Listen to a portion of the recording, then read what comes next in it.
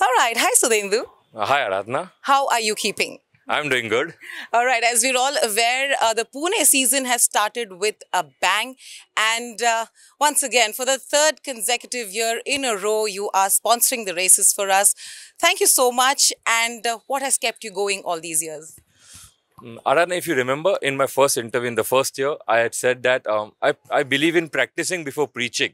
So, to bring back the golden era, we'll have to be consistent. We'll have to be consistent in giving back to the game, to the community. And this may not happen in a year or two. But with constant effort, the desired change will definitely come in. All right. Talking about change, has there been any positive changes that you might have noticed all these years?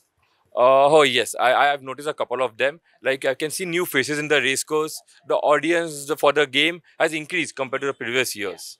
If you have a look at the Pune Tough Club, you see a very positive vibe around there. And the cherry on the cake was the news coming in from for the Bombay race course that the lease has been extended by 30 years. This shows that the game is going to be there for long. And Aradhana, these are just a couple of things that has been announced by the committee. I don't know how many how many more are there still in the making. This gives a sense that the game has a lot of positive future. Wow, you're already sounding so positive to us. Correct me if I'm wrong, Sudhendu. You are the youngest active owner currently at the race course and such a visionary at such a young age. I'm sure you have such important message to give to the people around. Oh, yes, I do have one, Aradhana. This is a game and we all come here to win. But winning or losing is destiny. But playing fair is a choice.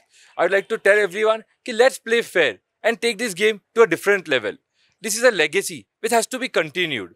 Most important thing, Aradhana, while playing fair, we may not win immediately, but you will win definitely. That's right. Yeah.